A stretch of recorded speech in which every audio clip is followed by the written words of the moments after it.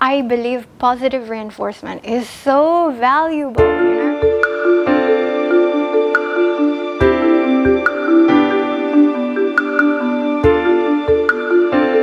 Oh, hello, I am Ghazala Khan. I teach grade 2 at HKAA.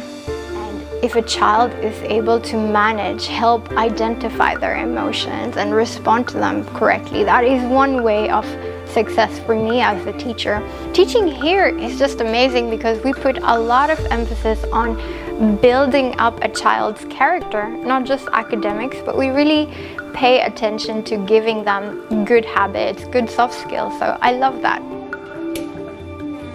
This week, because it's really rainy, I will let you take over the voice. This age, grade 2, is such a fun age because they're old enough to understand a little bit more, but they're still young enough to really listen and love their teachers. Just such a loving bunch. It's a great age. Children are exploring, you know, can I do this? Can I do that? It's so fun to teach them to have confidence in themselves, to try new things, and, you know, to start projects, to do things on their own. It's really fun.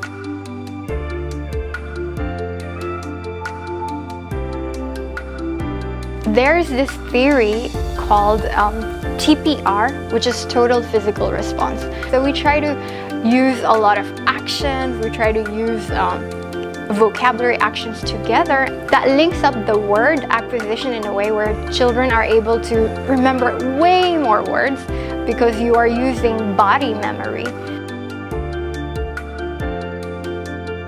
We do a lot of different things within one class period.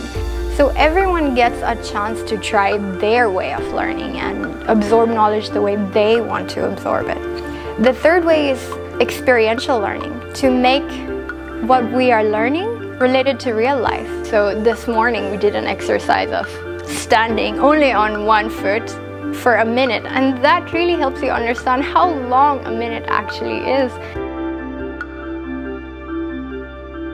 Noticing where kids are trying, giving them that positive reinforcement for, you know, telling them, good job, you did that so well, now you can do this other thing really well too. Noticing what children are doing is very important. Giving them the roadmap to success and then praising them, noticing their work, that is very, very important. It is a lot more meaningful, a lot more powerful when they do the same thing at home. Children develop confidence in their abilities, and I noticed just how positive the atmosphere is. Children feel safe that, oh, you know, this person cares about me.